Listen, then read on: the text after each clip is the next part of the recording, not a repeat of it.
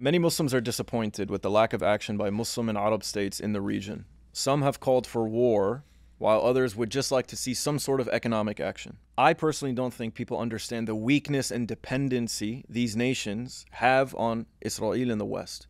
Without trying to make excuses or provide justifications for what appears to be an absolute betrayal of the Palestinian people, I would like to go through the interests and positions of the Middle Eastern nations so that people can gain a deeper understanding of the complexity of the geopolitics of the region. I'd like to start first with Turkey.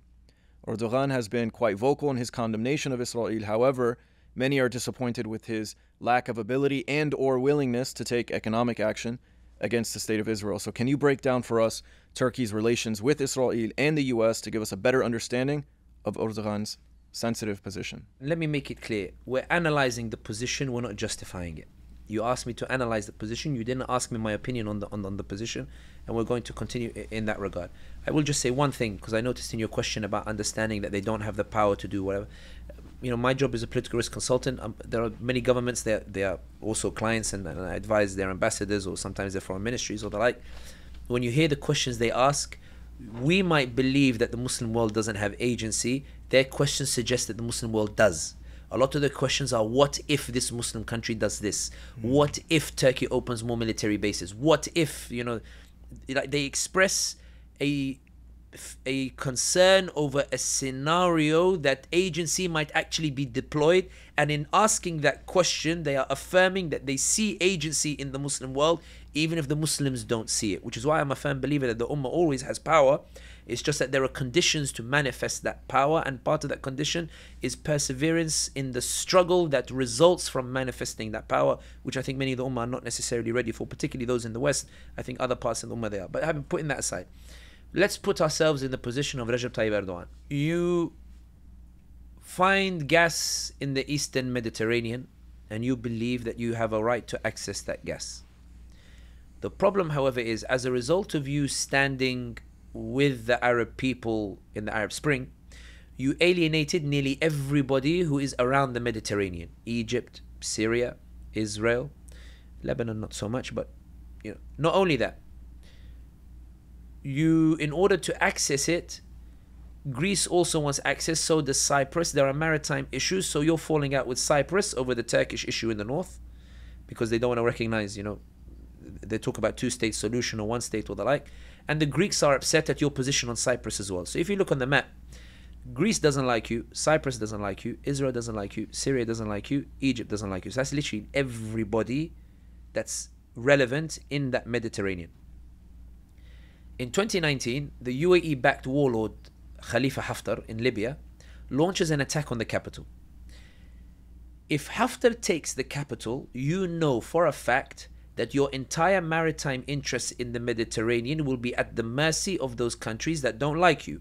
They will cut you out of any deal, and the proof is that Israel, Greece, and Egypt tried to sign their own economic zone with regards to access in there. And that's why when they tried to push back against Erdogan's access to the Mediterranean, that's why Erdogan announced that unilateral maritime border with Libya, where he literally just created a border and said, I'm allowed access because this is the border with Libya.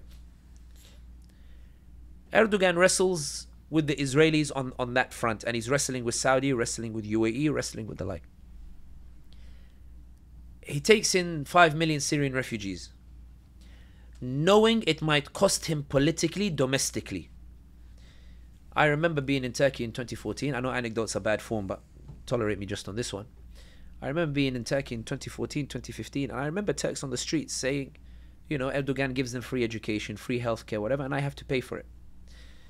I do believe Erdogan took in those Syrian refugees knowing he would pay a political price for it. 2016 coup. Then 2019, when he has the elections, it's after Libya. So 2019, you have Libya. I know it sounds like I'm going like everywhere, but you'll understand like where it's coming to. 2019 comes, he's wrestling in Libya, but then he has the mayoral elections in Istanbul, Ankara, and he loses them because of the refugee question. The reason why I say the refugee question is because on the night before the vote, Bin Ali Yildirim, the AK Party candidate in Istanbul, Erdogan's candidate in Istanbul, he does a last gasp effort to try to win votes by coming out and saying, I promise to deal with the issue of the refugees as well. Something that shocked everybody. I remember sitting in Istanbul that night. I was having dinner with Turkish friends, and one of them says to me, Sami Bey, I'm really sorry. Like, I'm really, really sorry. Like, it doesn't reflect our real position. I said, dude, like, politics, it is what it is. Erdogan wakes up one day after raising interest rates for 20 years and says, interest rates is haram. So I need to bring them down now violently. And the currency starts crashing. So the economy starts crashing. And then he has a presidential election, existential crisis. If he loses, the sense is that everything will be reversed. And he throws everything at this presidential election. 6 parties unite with Kilish Darulu. Erdogan wins the election, but the nationalists also get a sizable vote. So it's clear that people didn't vote for Erdogan, they voted against Kilish Darulu. I'm talking about the Muslims specifically, because Muslims 35-36% bloc.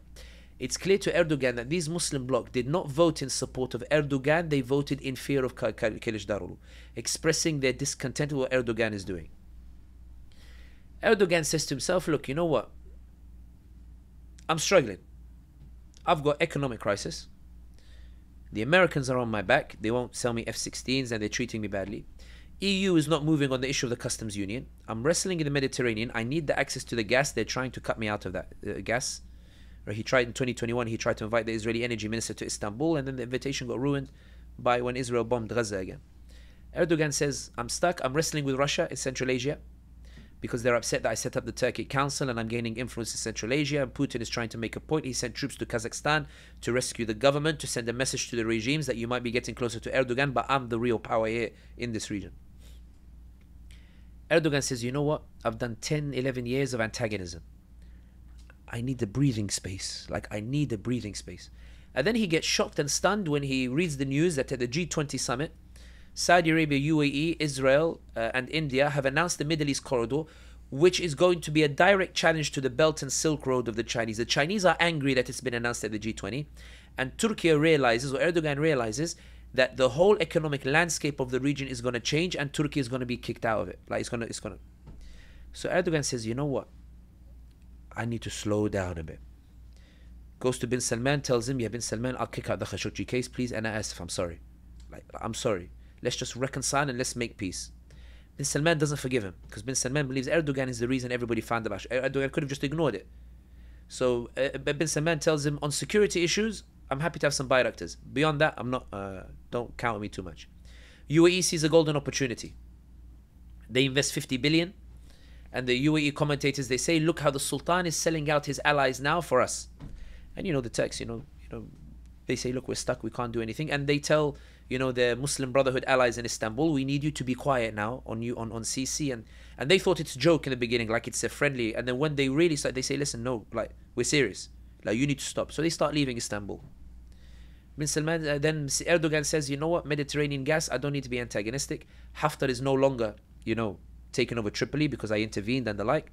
I want to make peace with Sisi so that I can agree on a deal on how we can extract that gas in the Mediterranean. And I want to talk to the Israelis to establish. So Erdogan says, look, I need a breather. I need to solve my currency. I'm going to talk to the Israelis about setting up a joint gas pipeline so we can all have access to the gas. I'm going to talk to the Saudis in the hope I get more investment so they can calm down in their lobbying against me. I'm going to talk to the UAE. They're going to invest and we're going to work together in Libya, in Somalia, these other places, in Ethiopia and Sudan where we have mutual interests as well. Even in Sudan, they have mutual interests. Turkey does have contacts with the other militia that is backed by the UAE. And Erdogan says, look, Muslims just need to understand. I tried and now I'm struggling. Then Gaza, October 7th takes place and it completely humiliates him because at a time in which he's trying to wind things down, he's now being asked to escalate. So he comes out and he says, we want to be neutral and reconcile between. And the Turks get so angry at the stance that they start taking to the streets in protest, not only in support of Gaza, but in protest against Erdogan. There's a video that goes viral of a Turkish guy who says, Erdogan, you called us out in 2016 in the coup, and we came out for you. Call us out for Gaza. What are you doing? And Erdogan eventually, you see his speech start changing from very neutral to he does a rally where he gives them the speech that they want to hear. But he's very careful. He says, I can't work with Netanyahu. I don't want to talk to Netanyahu. I don't want to deal with Netanyahu. I don't want to with Netanyahu. To give something to the crowd while telling the Israelis, guys, like, come on, like not now, like of all the places. That's not to justify Erdogan's position. I truly believe, honestly, even analysis-wise, I believe that Erdogan does have convictions when it comes to Muslim issues. I don't think Turkey changes in the way that it's changed in the past 20 years unless you have conviction. I don't think you go to the Hagia Sophia for the first time in the history of secular Turkey the night before an election. I don't think a leader leaves Ataturk's grave, abandons, doesn't go there, and goes instead to Hagia Sophia. I don't think you do that unless you have conviction. I don't think you bring about those changes unless you have conviction. I do believe, this is why people say sometimes you're soft on Erdogan. It's because Erdogan, I hate the pragmatism, and I denounce it, and I think that it's wrong. That doesn't mean I think he doesn't have conviction. There's a difference between someone like bin Salman, who is proactively de-Islamizing the kingdom and showing no remorse for Gaza, for his personal interests, and between Erdogan, who pursues personal interests, but you can feel he's, it's like, I wish it did not have to be this way. I think there's a difference between that. And that's why I think with Erdogan for Gaza, he says, one, what can I realistically do? What I think he's under heavy pressure for is that there are reports, and I haven't confirmed them, but there are reports that Turkey, that trade, there's accusations, and it went around in social media, and this is what put pressure on Erdogan, that trade between Turkey and Israel increased 30% since October 7. Increased or decreased? Increased 30% since October 7. Now there are reports saying that Erdogan is taking Israel off the export list. This was last week, taking Israel off the export list. There was a list that went viral in Turkiye that listed companies that are trading with the Israelis. And there were accusations, that people close to Erdogan, that they were also involved in this particular trade. It also caused a reflection of what Turkey has done, or Turkiye has done for Palestine. By that, what I mean is, Egyptians, albeit I think they exaggerate a little bit, the Egyptians say we fought 2 wars for Palestine, which I think is a bit of an exaggeration, because the 2 wars were not really fought for Palestine. They were fought for other reasons, that Palestine happened to provide an umbrella under which they were able to fight. One of the fights was for Sinai, because it was taken by the Israelis. But you look at Turkey, like, even when they kicked out the Israeli ambassador, they didn't actually kick out the Israeli ambassador. Israel withdrew the ambassador because the Turks were so angry. And then Turkey left its ambassador for a few days and then realized it's untenable. I need to withdraw my ambassador as well. It's these things that raise doubts about Erdogan, and that it makes clear that Erdogan believes himself to be in such a situation that this October 7th came at the worst time. I need to tone down. I don't have the power to push forward. And that's why in reality he's become irrelevant to what's happening in Gaza and Palestine. And a lot of people are upset with his stance. And even when he tried to justify it, in reality it makes it quite difficult, given that he's a lion in Syria and unable to do anything like in Israel itself. And it is like bitterly disappointing to see Erdogan's position on it. And I think that, some of my clients, they ask, after this genocide, will trade with Turkey and Egypt go back to normal, trade with Turkey? And I can't lie to you. I can't, in good faith, rule it out. I can't rule out that Erdogan will very quickly go back to normal trade with Israel. Because in his view, Israel is fundamentally important to Turkish economic interests. And Erdogan says, if I have to calculate it, the Turks will forgive me for working with Israel if I provide them greater comforts. But they will not forgive me if I go against Israel and they suffer greater discomfort. And I think in reality, that's why, it's not that I'm soft on Erdogan, but I think he reflects a wider trend, which is like Pakistan, like Imran Khan, which is, at the end of the day, Imran Khan made a good statement. He said, they're not coming after me, they're coming after you. I'm just standing in the way. The point being that it's an environment that lends itself to Erdogan making these conclusions as well. Which is, if I knew the Turks had my back, if I did something on Israel, like they had my back, I'd probably do something. But I know if I go to Israel, the Turks won't have my back. Trust nothing.